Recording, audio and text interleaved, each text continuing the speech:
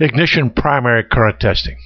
Now this is a test we've used repeatedly and we find it to be very productive. But as always, we've got to talk about when to use a test. And you use this test after you've tried your routine diagnostics. Whatever you do that's worked effectively for you in the past, try to solve this problem as quickly as possible. And only when that test doesn't work do you pull out your big guns. Now, what you're going to be looking for is you do this when you suspect an ignition problem caused by the B+ supply, circuit wiring, coil primary resistance, connectors, or ground problem. We found a lot of connector problems. They wouldn't show up any other way. We'll show you an example of why it doesn't show up with a voltmeter a little later. But let's talk about this low current probe. The low current probe changes current flow, or amps, into a signal that can be displayed on a lab scope, or DSO. Low current probes are directional, so observe polarity, and if you make a mistake, you can change your direction if the scope traces upside down and going the wrong direction. For instance, if we're looking at current flow in the primary, we know when primary is off, it's 0 amps, and it increases when we turn primary current on. So if it goes the wrong direction, don't fret, just turn it over. You can make it work either way. Let's look at why we'd be using this. Here's a problem car somebody called us out on and said it's got some misfire codes and they can't figure out why. They've cleaned the injectors and they've done all the routine tests as we preached to you to do. But they couldn't find out why. They swapped some coils around and did some other work on here to try to make the misfire go away. It wouldn't go away. We found primary current to be low.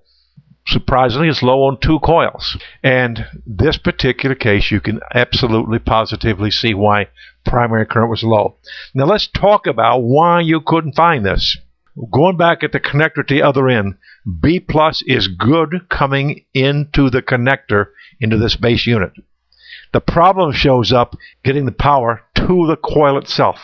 We had to replace the coils and this base unit both, because the corrosion you see here is also in the coils. We got here by using primary current. Now let's go see how to use that to diagnose problems like this. And we're going to start off by placing the low current probe around the ignition's B+ wiring. Now this ignition module brings B+ in and pin P in a pink wire. You see our low amps probe connected around the wire. Now keep in mind, these low amps probes are directional. If you put them on the wrong direction, they tend to go downward rather than up. Current flow increases. Starts at 0 and goes up. If you have them backwards, it starts at 0 and goes down. Simply turn the probe around, reverse it, and you'll correct the problem. Now you could also put this on pin K, the black wire, for ground, because all the current flow for this module, to turn the ignition coils off and on, is going to flow through that black wire. Either one will work, but whatever you do, you must start with a vehicle schematic like this so you know what you've got. We go with a fairly slow trace. Start off at about 1 millisecond per division, and you may even have to get slower than that. Now adjust your sweep rate so you can see all the coil event. We have a 6-cylinder car with DIS. It means we have 3 separate coils. If we were working with a coil-on plug, we might be looking at 4, 6, 8, whatever combination we might have on a particular wiring to supply B+ or ground. Now we can go and measure the current flow on all 3 of them, or we can speed up our trace and do some more detailed work. But you got to ensure that all of these are even and they're all there. Sometimes you find one that's missing. You don't say, wow, how do I only have 2 when I got a 6-cylinder engine? And that's because one of your coils is not firing. Now if we speed it up to 2 milliseconds per division, we wind up looking at a pattern like this. We get to see the rise time where it's going up and it flattens out and then turns off. We can go to the top and measure it here. We can measure other places. We're going to compare this to specifications. If you do not use vehicle-specific specifications, you say, I'm going to compare the current flow for all 3, 4 coils, whatever you have. That's fine, except you will not find low B+, you will not find bad grounds that are common to all coils if you don't use a specification. In this particular specification, we're looking for peak amps of 9.5 amps. When we look at the rise time, we find we have a rise time of 3 milliseconds. Exactly what we were expecting to look for on this particular vehicle. If the peak amps are not within specifications, test the power and grounds before condemning the coil. If the rise time's not right, we're going to show you some more stuff about rise time. We're going to look at some of the details about this. We're going to look for these oscillations first. If they're missing, like in our example here of the bad one, you may have a bad coil. We have seen a few coils where they're very small and the coil is still good. You can determine that by also looking at the secondary ignition information. But it's a good indication. If these are very weak or missing, you probably have a bad coil. Now in a coil unplug, it's exactly the same thing as what we just did.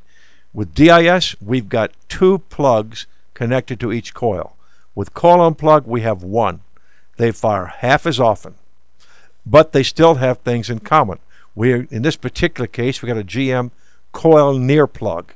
It's an individual coil mounted up here just above the spark plug and connects to the spark plug through a wire and then finally to the spark plug. So we have all the same things we've had before.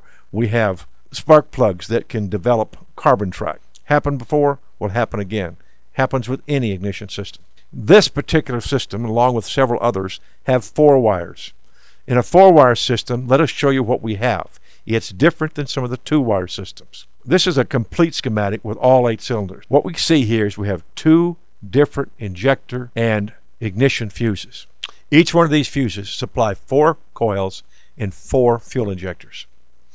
So by connecting into that pink wire or into that injector A fuse, we could get ignition current waveforms with our low current probe for those 4 coils and those 4 injectors all at the same time. Now you may not want to do that. It may become too confusing. You may want to go to that splice 152, which separates it into the 4 coils, and check at that point where you'd be checking just the ignition coils. Sometimes you get more information on the screen you want. But let's cut this in half and look at it. And let's talk about diagnostic directions. Notice we have splices here.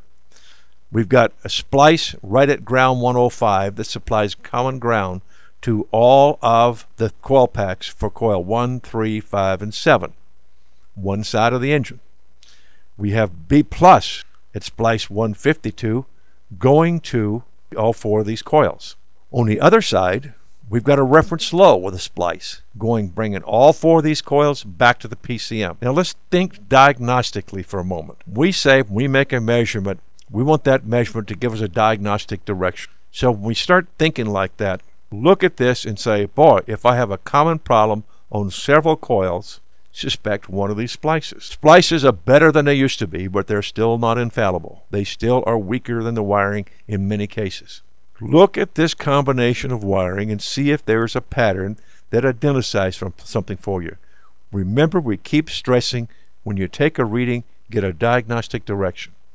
Now let's say we look at individual spark plug coil packs. This particular vehicle has got 4 individual control systems and a reference ground back to the computer.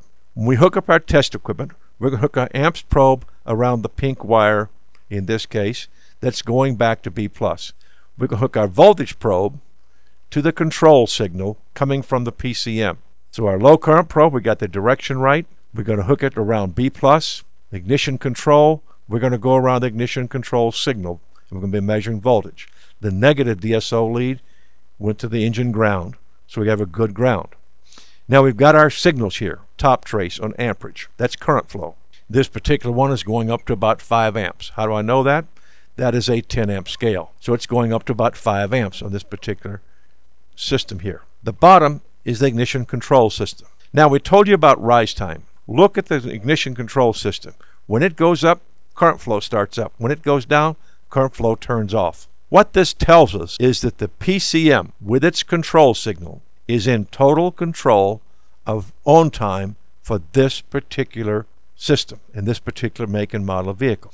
If this is wrong and we're getting too little on time for current flow, it is a problem with the PCM. And remember, we're telling you every signal is going to give you a diagnostic direction. So our control signal voltage, if it is too short, we don't have enough time, it's because the PCM has decided that's how short the time should be.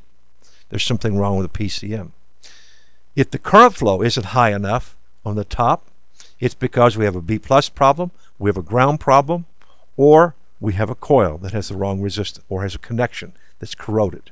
One set of readings here, we get very quickly, and we have a lot of different directions. And every direction, every reading will give us a specific diagnostic direction to take.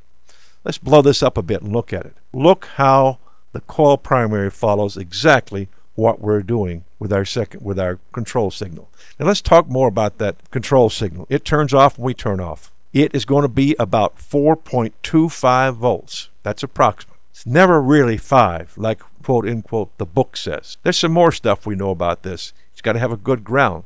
If it doesn't have a good ground, the reference low signal, that splice going to the computer with 4 coils, will be the place to look for that. Remember, it's got its own ground separate from the ground for the DIS module.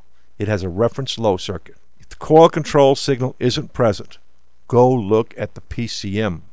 Now here's some reports we've seen and we've pretty well nailed down.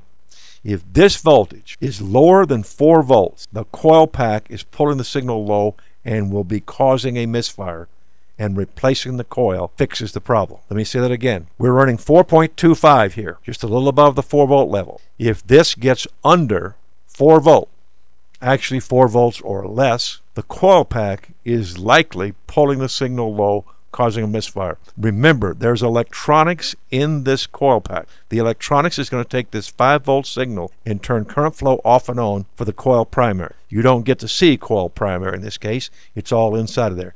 Toyota and some other people use this type of coil pack. When it's under 4 volts, the coil pack is pulling the signal down, and it's the root of the problem. Peak amp should be around 5 on this particular one, and it says 4.8 to 5.3. Bingo, we have 5. We're right in the middle of the specs. Our on time is 3.2 to 3.7 milliseconds. We know that's coming from the PCM. So look at all the diagnostic directions we have. With each measurement we take, we're getting a direction. If it's wrong, where we're going to go. If B plus is low, we're going to check for low B. Amperage is low, we're going to check for low B plus, bad ground, high primary resistance. If we're too straight and we go too high, you notice the slope. We're going up slowly. When we have a shorted coil, it goes up much faster. If they're lower than normal, we're going to go look at the red wire. We're going to go look at the black wire for grounds. Are they there? Is there a common pattern? We should be within 0.5 volts of B+. Look at the grounds. We should be less than 50 millivolts. Is it common to all of them or common to one? If it's common to only one coil pack, we know it has to be after splice 156. Look at the diagram, look at your reading, get a diagnostic direction. If only coil 1 has low current flow and has high ground voltage, it's the black wire going from pin A over to splice 156 that has the problem. Look for corrosion on that connector. Look for problems in that single wire. If it is after splice 156, it's going to affect more than one coil. If they're all normal and low primary, you got to go check the primary's resistance, and you're going to need a good spec for that. To do it, you go and measure the ohms from pin A to pin D on this particular vehicle and measure the resistance. Compare the resistance of a bad coil and a good coil. That's the best way. As we've looked at the specs, most of the specifications we find, because of different vendors supplying parts that are not identical, it's safer to measure different coils. We've got 4 of them on right here together. It's pretty easy to measure them. Now, 2-wire coil systems, like there are many manufacturers like Ford and Chrysler that use this simpler coil on plug configuration. B+ is supplied to the ground side, and the ground circuit is grounded by the PCM. A driver in a PCM will turn the coil current off and on. So it's simpler, easier to use. Here's an example of that. Have one of these for each spark plug, and they're going to go directly to the plug. We have the same carbon tracking problems here we've had in the past. We have the same secondary insulation problems, where the secondary causes problems we've had in the past. And why is that? It's because we have high voltages caused by lean mixtures. We got to say this over and over. One of the frequent failures we have found is on vehicles that run very lean and have high kV. We wind up having high failure rates on the coil on plugs, particularly in environments where they're very hot.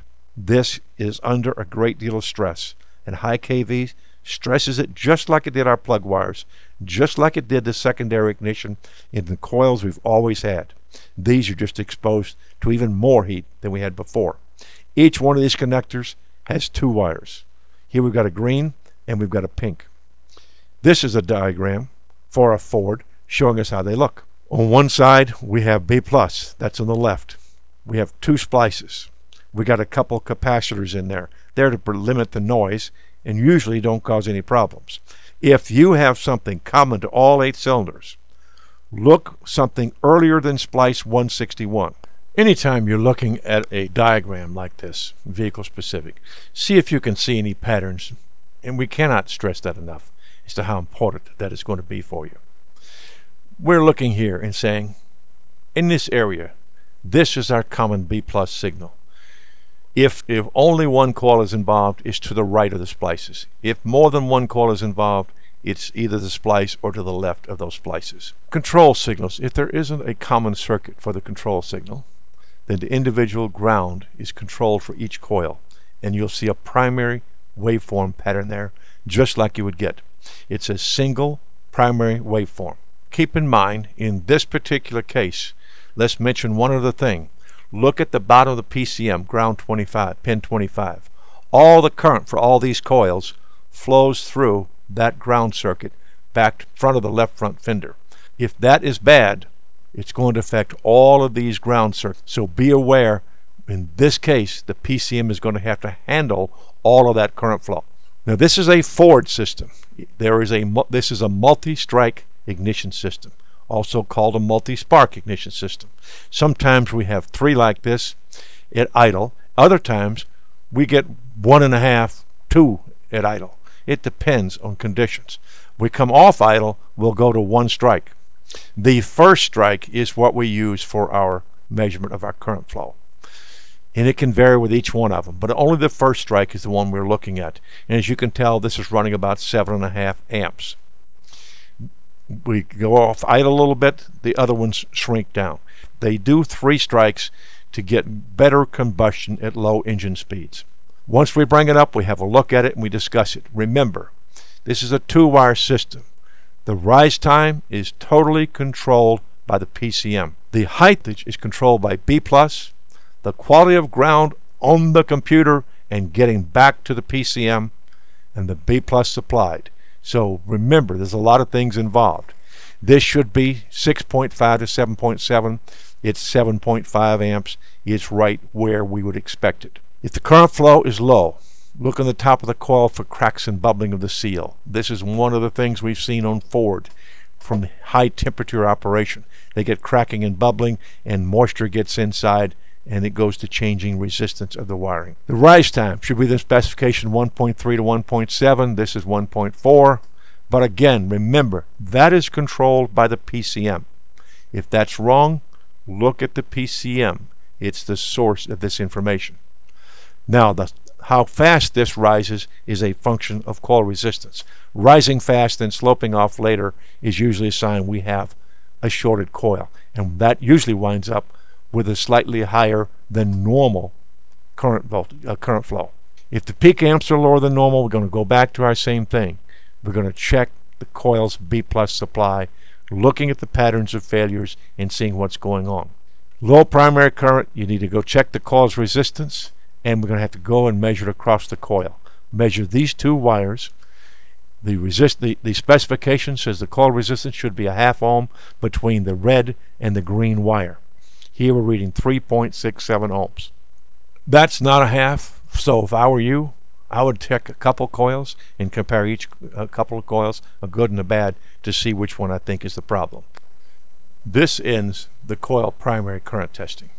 We gave you a lot of places to go back and get diagnostic directions. Make sure you review this enough time to fully understand it before moving on to another section.